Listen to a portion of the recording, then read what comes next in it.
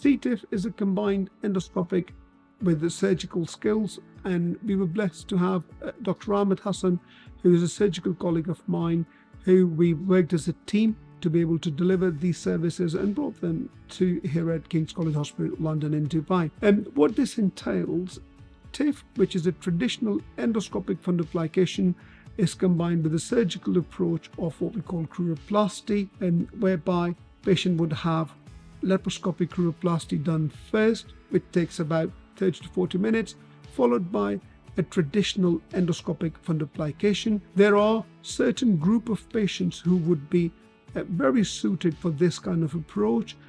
The benefits of this is that patients will get maximum benefits in terms of outcomes, symptom improvement, without having to deal with long-term complications of what the surgical fundoplication could have.